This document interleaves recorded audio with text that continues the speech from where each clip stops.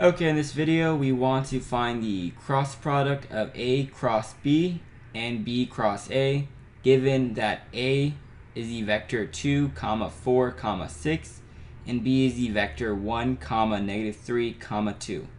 We will solve this question using the TI-nSpire. So first we will define A and B. So we say A is defined as, we use square brackets to represent vectors. So 2, 4, 6, hit enter.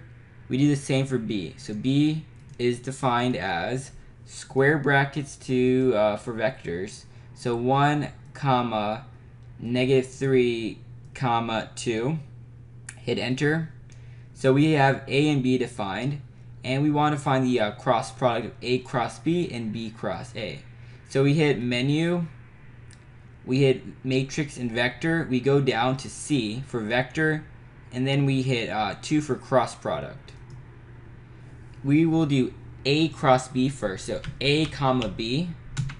So this is the cross product of A cross B, and we will do the same thing for B cross A, and it will be negative of this, but just to prove it, we do B comma A.